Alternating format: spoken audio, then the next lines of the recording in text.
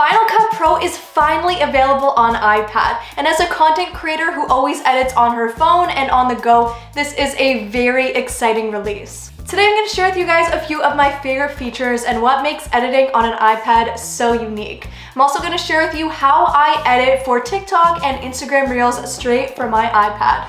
If you're like me and edit majority of your content on your iPhone using CapCut or TikTok with your finger and find that super easy, I feel like this is gonna be the next great thing for us, especially because it's on a larger display and we can make very precise edits. I really like the new jog wheel where you can quickly and precisely scrub through your footage.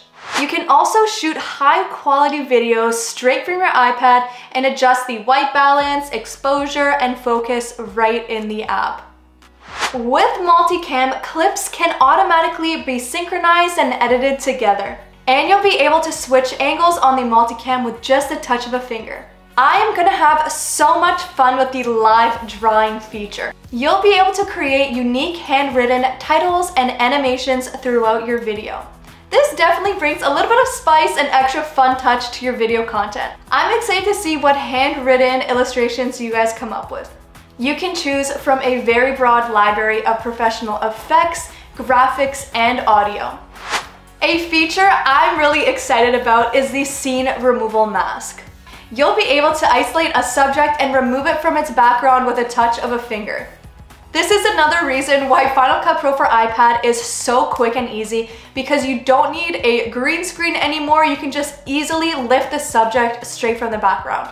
I shoot and edit so many ASMR videos, and I feel like using an iPad to edit is going to be so much better and easier and quicker because I'm making so many little cuts and it's just going to be very precise with my Apple Pencil. Final Cut Pro for iPad is perfect for editing your Instagram Reels, TikToks, YouTube Shorts, and YouTube long-form videos all in one spot.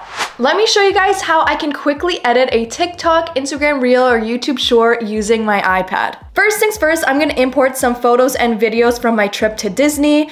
Now I'm gonna use my finger or Apple Pencil to precisely select which part of the videos I wanna have. I'm just gonna quickly mute these clips and adjust the positioning of the photos. This is already so quick and easy. I love being able to use my finger to quickly adjust the photo. Now I'm gonna go in with the live drawing tool. I'm gonna select a color from my pink shirt and get to drawing.